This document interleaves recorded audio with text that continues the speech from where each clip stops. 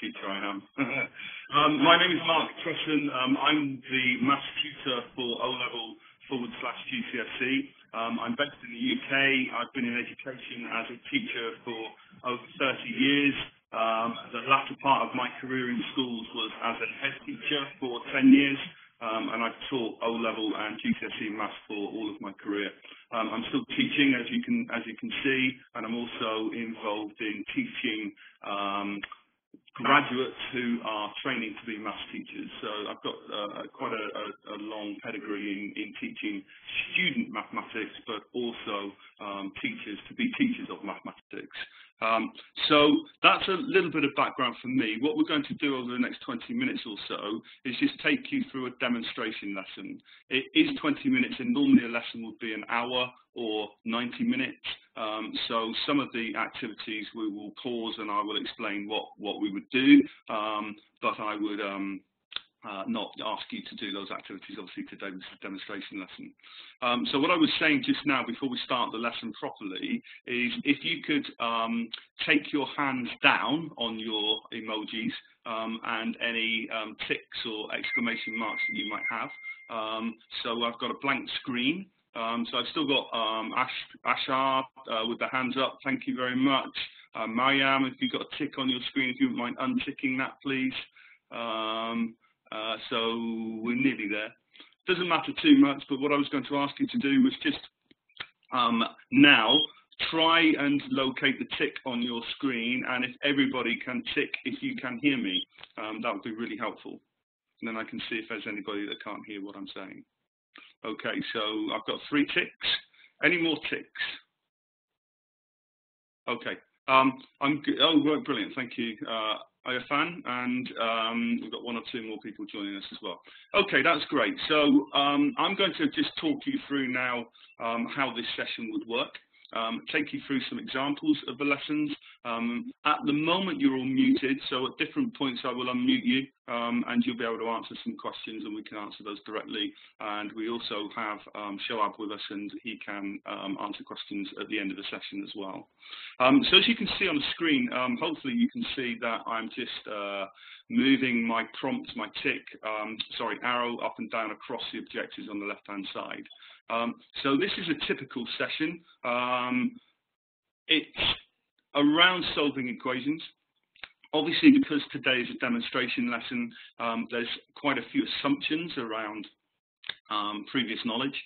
And obviously, with maths, it's a building block process. So it may be that we would have done some preparation before we start this session. But assuming everything's been covered and we're in this position, these are the objectives for today's session. So objective 1 is to understand various methods to solve equations with the unknown on one side of the equation. So I will explain that a little bit more in a moment. The second objective is to apply the best appropriate method to solve equations with the unknown on both sides. And what I'm going to do is I'm just going to go through one method today. Normally we would go through 3 or 4 methods so pupils can understand various approaches and kind of find the approach that's suitable for them. But because time's short today, we'll just cover the one session. And then finally we're going to apply the algebra to a word-based problem and find the best solution for that.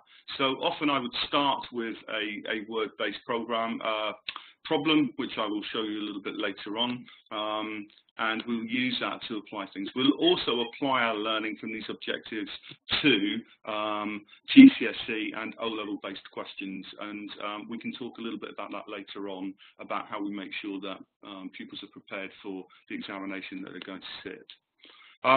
So what I'm going to do now is I'm just going to share my screen that I can use with this particular software.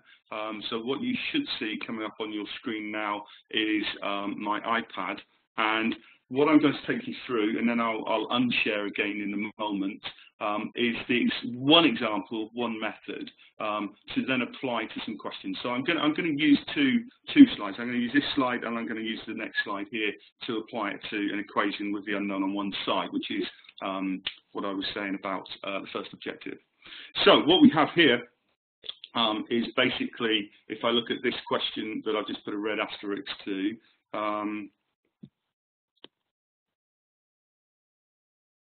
I'm just going to decline that request to use that content for the minute. So what I'm going to do is just show one method to solve this equation, and I'll give it a couple of examples. So what we're going to use is this thing called float and ping. And like I say, we would use several different methods, and we would apply several different methods. So there are things like a function machine or a flow diagram method. We've also got methods where we can balance on both sides. But this is a way that I'm going to use two methods to build up so we can solve more difficult equations. So float and ping is where we say, right, okay, we want to find x. This is what we're trying to solve. So what we need to do is we need to remove the 2 here, including the plus sign, over to the other side of the equal sign. And we're going to apply this phraseology called float and ping. So we're going to float by putting a kind of air balloon or a kind of inflated ball around the plus and the 2, and we float it over to the other side of the equal sign. And the ping is when we go over the equal sign here, the sign changes. So instead of being positive 2, it pings to negative 2.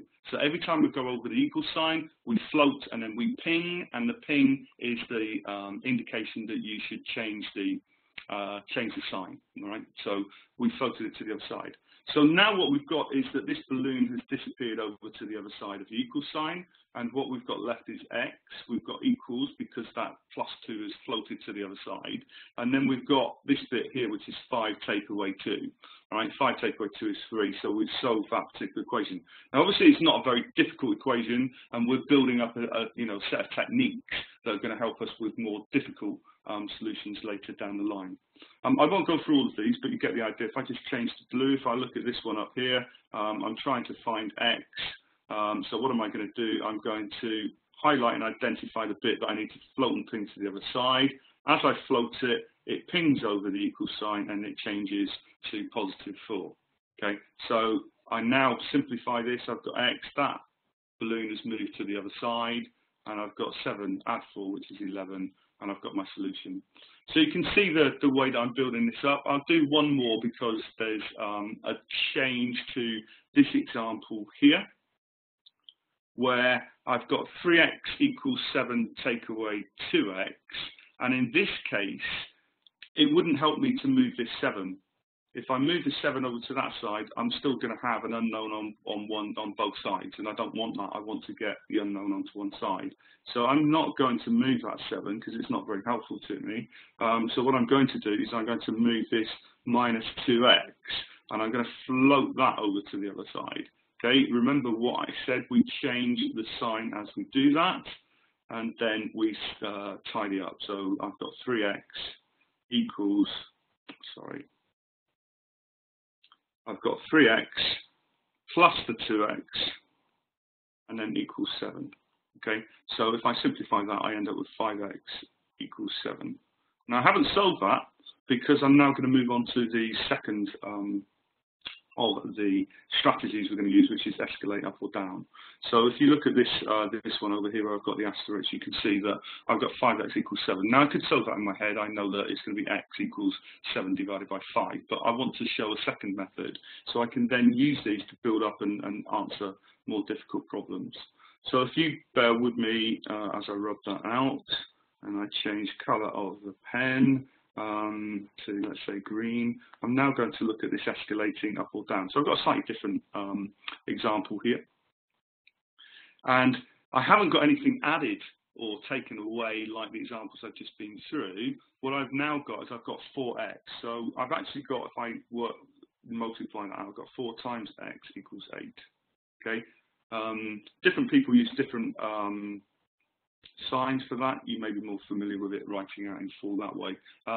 Doesn't matter too much, we're building the techniques up. But when we've got this 4 multiplied, what I'm going to do is I'm going to use this escalator method. All right, because it's next to the x, I'm going to escalate it down, and I end up with this more simplified version of x equals 804, which we know is 2. Okay, so we're escalating the number down. In this example here, we've got to escalate the number up because it's going the other way. So I'm going to end up with times 4. So I end up with x equals 12. So I've used two different methods. I've used float and ping to move something that's added or taken away, and I've moved it across to the other side so we can solve the equation. And I've used escalate if we've got something that's multiplied or divided against the x, and then we've either multiplied it up or we've divided it down using the escalator method to solve that equation. What we then move on to, and I'll do these two very quickly for you, and then I'll unshare and we can come back and we can open up for some questions. So in this example here, we've now got both methods that we need to apply. So let's go to black. So if I look at A, okay, I've got both methods that I've just been through. So the first thing to apply is a float and ping. We float that over. If you remember, we said we put it into a balloon, we float it over and we change the sign. Okay, so if we simplify that, we now get 2x, that's moved, and we get this 9 take away through, which is 6. Now I can do the answer in my head, but I'm going to apply this escalator method. It's next to the x, I'm going to escalate it down, which gives me that, which is x is 6 over 2, and then I've got x equals 3. So I can use both methods. Mark, can you just interrupt there for a second? Yeah. I'm going to unshare and we can ask them. I just want to make sure that everybody can see your screen, because I've got a comment from one of the participants that they can't see the screen. They can only see you. So just wanted to make sure everybody can see. They won't be able to see my screen now because I've unshared it. Okay. No, if you go back and share it, and then we ask everybody that if they can see it. Okay, when I share my screen, Shoaib, I can't then see the ticks and crosses on the people that are watching. Don't worry, if you have a look at that, and then I'll unshare again in a moment. So I'm just going to share that screen again. Okay, fantastic. Okay, so that should be shared. Can you see that? Yes, I can see that. Okay. So if you want fantastic. To ask so if everybody can check the tick mark, so I can see that. Ask them if I'm rubbing it out now. That's right. Yeah.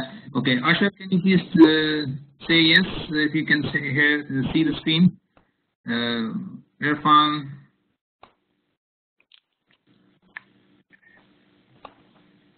Okay. So.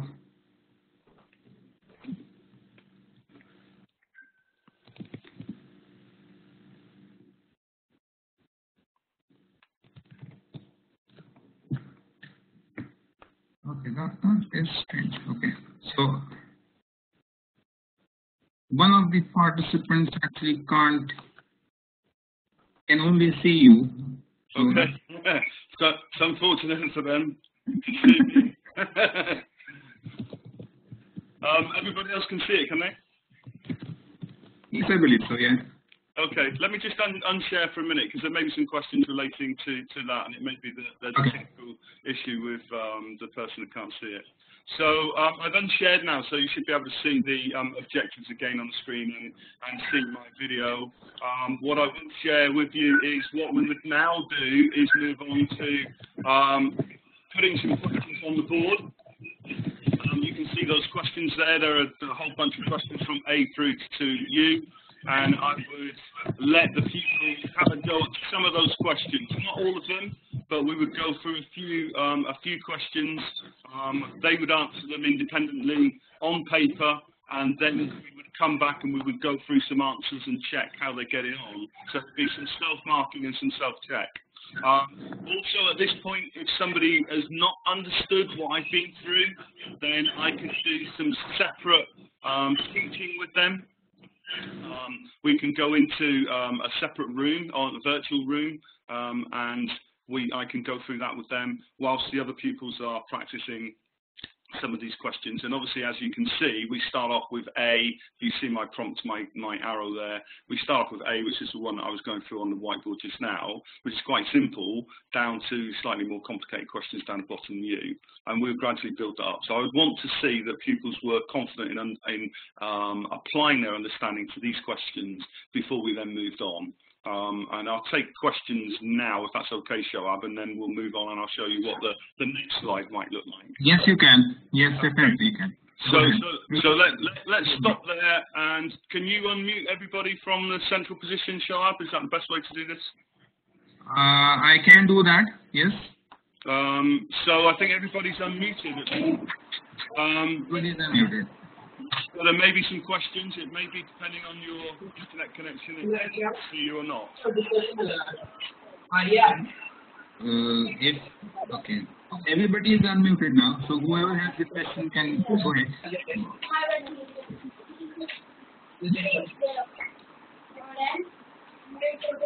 Has anybody got any questions?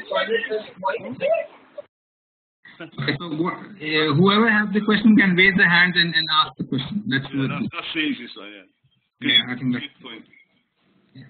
Okay, so it doesn't appear to be any questions at the moment because nobody's raised their hand.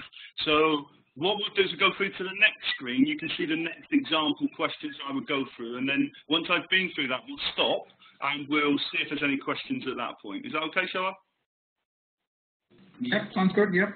Okay, so what I'm going to do now is you will see that these are all, the examples that are on the board, these are all with unknowns on one side. So we would apply the techniques that I've been through, which was float and ping, to answer the unknowns on one side. But what we want to move towards is unknowns on both sides. And you can see the difference here between the questions that I've now just put on your board. So we can see, if you look at my arrow, that we've got X on the left-hand side of equals sign, and we've got X on the right-hand side of equals sign. So we've got a different set of problems to, if I just go back to this more simple process where you've got X on one side of equal sign, but no X on the other side of the equal sign. So we're using techniques to build up to more complex questions. Okay, so what I'm going to do now is I'm going to share my screen again, okay, and I'm just going to talk you through how I might approach looking at unknowns on both sides. So hopefully I've got, can you see this on my screen? And Shoaib, you'll be able to see the hands up and hands down. I won't be able to see that for the moment. So this was a screen I showed you before, but this next screen here is an example of unknowns on both sides. So as I said, I just put a red thing here, I've got an X on this side and I've got an X on this side, and I don't want that. I want to solve it. So I want to find X equals something. Okay, so my idea is to use those two methods combined to work out what the answer would be. Okay, so I'm going to, first of all, float and ping any small numbers, or the smallest number that I have, over to the other side of the equal sign. If you remember what we did, we floated it in a balloon across, and we changed the sign. So float, ping changes the sign, and we've got the -1 on the other side. So if I now simplify that, that's gone. I've got 4x. My balloon has floated to the other side. I've got 2x. I haven't done anything with that. But I've now got this +7 take away 1, which I know is going to be +6. So I've now got to a question that's more like the questions we had before, except I've got this problem of 2x, which I want to float over to there. So I'm going to float that 2x over to there. Now, if I haven't got a sign in front of a number, then I know that it's positive. So I know, even though that hasn't got a sign there, it is a positive 2x. So when I float that over to here, it's going to be -2x. Okay, so I've now got this bit to tidy up, which is 4x take away 2x, which gives me 2x. And this balloon has been floated across the other side, equals 6. Right, so I'm almost there. I can work out the final answer in my head, but I won't. I'll use that escalator method. I've got the 2. If you remember, we escalated it down.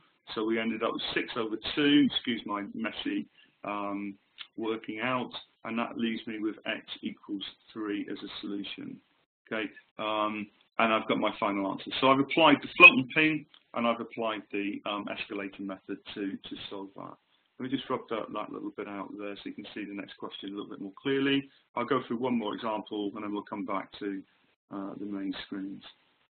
So here, same thing. What did I say? I said take the smallest number. The smallest number is -10. So I've got -10, and I'm going to float and ping that over to here. As it goes over the equal sign, I'm going to change the sign to +10. So I've now got 9x. That's been floated, equals 7x. I've got +24 +10, so I've got +34. Okay, I now need to float and ping this 7x across. I know that it's positive, so I've got to change the sign. Okay, and I end up with minus 7x on that side. That disappears.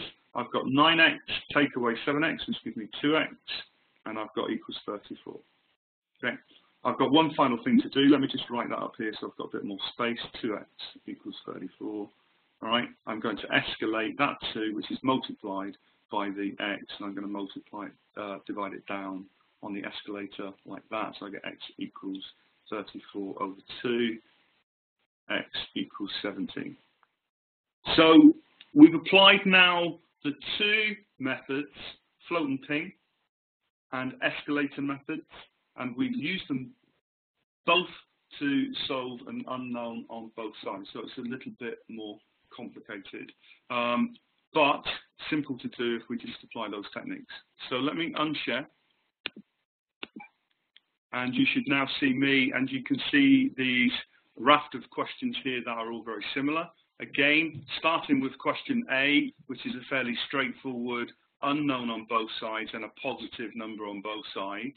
And then we move down to more complicated things down the bottom here. If you look at this question O, you've got 15 minus x, so we've got a negative x on one side, and we've got negative 3x on the other side. So the techniques that we need to use for O, exactly the same, but the starting point is going to be slightly different. So we would give pupils a chance to have a go through some of those questions, and then we would come back to the whiteboard and we would sample some of those questions and just check to see how they've got on. And again, once I'm secure, or I feel that pupils are secure, we'd move on. And we would move on to the next bit, which is unknowns on both sides, but also with brackets. So you can see the progression. I'm not going to go through these examples, but we can see this progression where we've now got unknowns on both sides, but we've got to multiply out the brackets first. So again, as I said earlier on, what we need to do is make sure that pupils are solid in their understanding of what they need to do. Underneath, as you can see with my prompt here, ignore that bit at the bottom, it's a prompt for me, where it says apply. All right, we've got a question that is an application question, so we're actually going, right, okay, can we apply this, and so on and so forth. Okay, so that's taken us through some basic examples. Again, Shoaib, if we just pause there to see if there are any questions. So what I suggest people do is untick there's quite a lot of ticks on the screen at the moment. If you untick, and then if anybody's got a question, put your hand up and we will unmute you, and then you can ask the question and we can reply to your question. Is that okay, Shoaib? Yes, definitely. Okay, so we've still got quite a few ticks on the screen. Those people that have got ticks, would you mind unticking? Or if it might say yeah, it might be a yes on your screen rather than a tick. It depends whether you're using a mobile or a computer. So if you wouldn't mind unticking, and if that's great. Mayan, you still got a tick. Irfan, you still got a tick. Reman, you still got a tick. Okay, maybe not hearing me. If you have a question, put your hand up. If you don't have a question, then you won't put your hand up, and I will go on and explain what we would do next. Okay, so there are no questions. That's great. I might be explaining it quite well. Who knows? So what I've said there is we've been through some examples here. So what we would now need to do is look at a word problem. Now you need to bear with me because I need to try and find the file. Should be straightforward, but I need to find the word problems file, and hopefully that will upload without any problems. Let's just select that and say that's okay.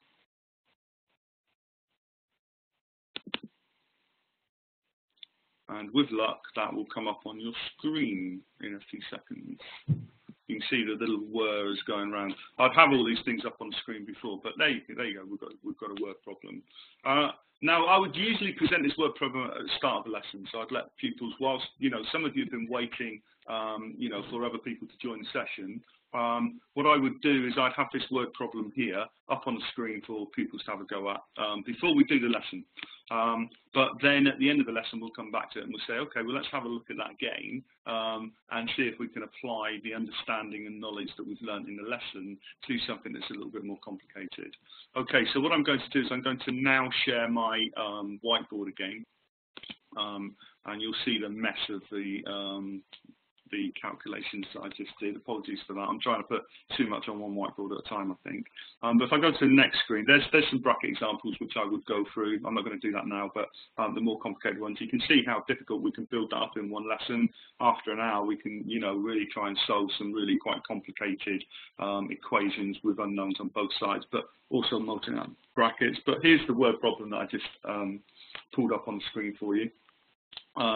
So what we've got here is we've got some goats and some chickens in the farmyard. A worm counts 15 heads and 48 legs. How many chickens are there? Some pupils might be able to work that out without using algebra at the beginning of the session, but what we're going to do is we're just going to use some algebra to apply that. So we've got goats, which I'm going to call G, and we've got chickens, which I'm going to call C. Okay, so those are my two unknowns. So a worm counts 15 heads and 48 legs. Well, I know that a goat has one head, and I know that a chicken has one head. So one lot of goat plus one lot of chicken is going to equal the number of heads that we've got, which is 15. So that's my first equation that I'm going to create. My second one is about the legs. Well, I know that I've got 4 legs on a goat, and I've got 2 legs on a chicken. So those two added together is going to equal to 48. Okay, so I've now got 2 equations that I can use to solve this. All right, it's not exactly the methods that we were using, but we've now got enough to try and think about, right, what might we do? So let me just change colours here. So I'm going to take this one, and I'm going to rearrange that. And again, this is another lesson that we do in terms of rearranging. But if I want to just find out what C is on its own, all right, what I can do is apply the same methods. No, let's find out what G is. So I want G equals something, because I'm going to substitute that in. So what I'm going to do is I'm going to take that bit next to G and float and ping it over to the other side, just in the same way as we did before. All right, so I've moved it in a float and ping, and I've changed the sign. I've moved it to the other side. I can't solve it because I don't know what C is. That's the number of chickens, and I don't know what the number of chickens are. But by turning G equals 15 minus C, I can now go to this expression and substitute in G. So, instead of putting G, so 4 times G, I'm going to put 4 times what G is equal to, which is 15 minus C. Okay, and that plus 2C equals 48. So it's the same expression, except I've substituted G for this rearrangement. If I now multiply that out, I've got 4 times 15, okay, so 4 times 15 is 60, 4 times minus C, which is minus 4C, I've got the plus 2C, I've got the 48, all right. If I now sort that out, I've got 60, minus 4C plus 2C gives me minus 2C, I've got equals 48. Okay, and I'm starting to solve this. If I rapidly tie this up, because you'll probably will have worked this out already, I'm going to float and ping that 2C over, so I get 60 equals 48 plus 2C. I'm going to float and ping that 48 over to there. It's going to become minus 48. That gives me 60 minus 48, which is 12. 12 equals 2C. And then I'm going to escalate that 2C down. I've done this really quickly. I'll do it slower with the children. All right, and I get C equals 6. So I've got 6 chickens, okay? So 6 chickens. There's the answer to the question. If I want to find out how many goats there were, well, I had goats here. Goats plus chicken equals 15. So goats must be equal to 9, because 9 plus 6 equals 15. All right, so that's applying some of our knowledge to a word problem. Let me unshare and come back to our main screen. Okay, so the final thing for me to say, and we've spent half an hour kind of looking through an example lesson, is that we would also look at some past paper questions for each session. And we would build the session up and finish with some GCSE or O-level based questions, and then we would move on to another session. Now, there's no prescribed scheme of work that I would work to. The more logical thing for me to do from this example would to say, right, what's the build on from being able to solve equations on both sides? That might be solving quadratic equations because we're in the mode of algebra and we're starting to do that. Or I could apply the techniques that I've just done in terms of float and ping and escalate method to rearranging formulae. So rather than solving an equation, but rearranging formulae. So, make F the subject of, or something like that. So that would be a more logical lesson to follow on from this one. And we would build it on and try and use those building blocks so people are confident with those questions. As we get closer to exam season, then we would start to build in a greater range of past paper questions. And we can source past paper questions from the different boards that pupils will be sitting their exam with. Often the O-level is through Cambridge, and Cambridge will have a bunch of past papers, but we'll also have specimen papers for 2020 and specimen papers for 2021, so we can look at those. We can also, if you're doing GCSE, look at different exam boards. If you're doing, the Welsh exam board or something, or whatever it is, we can look at past papers, so we can, kind of apply, the types of questions that they're going to ask. But most GCSE questions are going to be similar, no matter which board you're with, and the same with O-level. So as long as we've got a distinction between O-level type questions and GCSE type questions, then it should be fairly generic. Okay, Shoaib, I'm pretty much done with the sample lesson, so shall I hand over to you to host for any questions or any concluding comments with regards to what people need to know? Fantastic. Thank you very much, Mark. Yeah, so if you've got any questions, you can raise your hand. Okay, we had one question from Ashan Farouk. If we can unmute Ashan. How are you doing, Ashan? Yeah, I'm fine. How are you doing? I'm good, thank you. Where are you based? I'm basically in Lahore, Pakistan. Okay. Thank you for that. I'm in Somerset in the UK, yeah. So this is a wonder of the internet, isn't it? So what was your question? Sorry, I can't hear you. Can you repeat? Yeah, just asking you what your question is. Yeah, basically the chicken example, the chicken and goats example. Yes. So could we solve that question simultaneously? Yes, you could. Yeah, well spotted. If I went back to the board, I'm not on the board at the moment, but you do have two. Yeah, you have got two equations. So yes, you could then, rather than doing a substitution, you could do a simultaneous equations solution. So yeah, have a go at it. If you write it down, have a go at it. Solving it simultaneously. But yeah, absolutely you can. So well spotted. Yeah. What I would do, because this is only a sample lesson, what we would do is, as I say, we'd look at lots of different ways of solving different exactly. questions. So in that example, there's a couple of ways of doing it, and I did one, and you worked out the other one. So yeah, good. Indeed, agree. Yeah, agree. Okay. What course are you studying? You mean which board? Cambridge edX, sir? Are you doing O-level, or are you doing GCSE, or are you? Yeah, I'm in O-level IGCSE. IGCSE, is that with GCSE, Cambridge? Yeah. With Cambridge? Yeah, Cambridge. Okay. Yeah, Cambridge. And when do you sit the exam? Is it 2020 or 2021? I guess Cambridge exams will be in 2021, I guess. 2021. Okay. So you're currently in year 10, are you? Or year? I'm not sure. Actually, I'm in 901. So basically, I'll be giving two papers in 2020, I guess, or something like this. It's my first time starting the O levels. Okay. All right. Okay. All right. Well done. You seem to have a very good understanding straight away. So that's something very positive. Yeah. Thank you very much. By the looks of it. Okay. Yeah, I was looking on to this lecture for very long. I was following you. Excellent. Unfortunately, I was a bit late, but it was enjoyable. Nice. Thank you. I appreciate the feedback. That's lovely. Okay. I'm just gonna mute you again to see if there's anybody else. So thanks very much, Hassan, and hopefully we'll see you again. Yeah, no problem. Thank you very much. Okay. Thank you. Thank you. Okay, so Shoaib, Hassan's asked a really good question there in terms of how you might answer that question, and very astutely worked out there's another way of working it out, which we could have done. Fantastic. So, do we have any other questions? So, if there are any other questions, if you put your hands up, and then we can unmute you.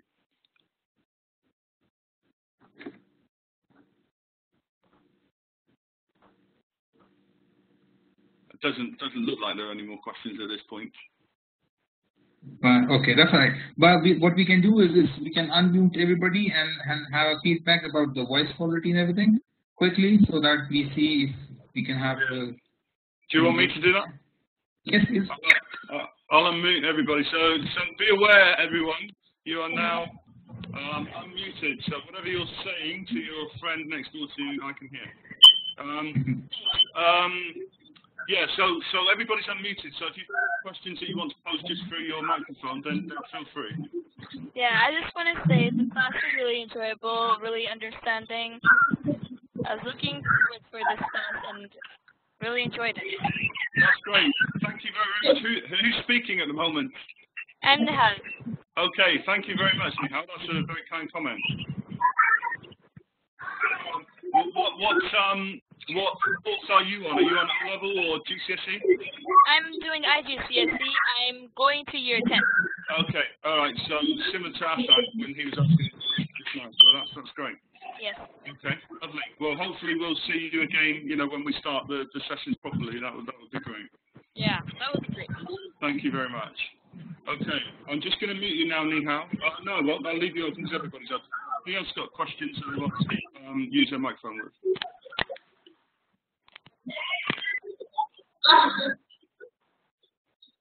Okay. All right, so I'm going to go back and mute everybody then so we can just finish off the session. If you do have any questions after I've muted you, then please feel free to put your hand up and we can always pick those up. But Shohab, we have answered any questions that have come up. We've had some really nice comments, which is great. As far as I'm concerned, I think we've kind of come to the end of the example sessions, unless there's anything else that you want to say. Fantastic. Thank you very much, Mark. We'll have one more round. If there is anything, any question or any comment, please raise your hand. Otherwise, we'll close the session and we'll pass on the details about when the session starts, hopefully in the next couple of days, and then you guys can join in and start the regular session with Mark. And thank you so much for joining us today. I really appreciate you, joining in and having a look and seeing what we can offer. So, and hopefully I'll see you at the next session that we run. Thank you. Fantastic. Okay, so I'll pass on the recording later on, later today, to everybody, and we take it from there. I believe there's no questions, so we gonna close the session now. Okay. Thank you very much, Mark. Thank you, everybody. Okay. Thanks for joining us today. Thanks very much. Fantastic. Thank you. Bye then. Bye. So, Shab, I'm going to come out as well. Give me a call if we're going to have a quick conversation. Sure.